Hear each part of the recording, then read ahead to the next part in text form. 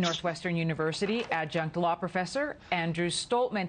Andrew, these are emotional hearings, let alone adding in the mega wattage of a celebrity and the very public fight with her father. What do you expect?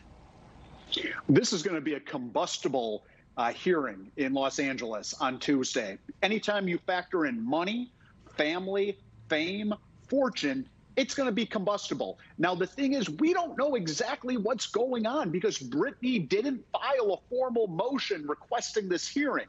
Maybe she verbally asked the judge for it. So there's kind of a big cloud of uncertainty as to what exactly is going on Tuesday. But we do know Britney's going to testify. Yeah.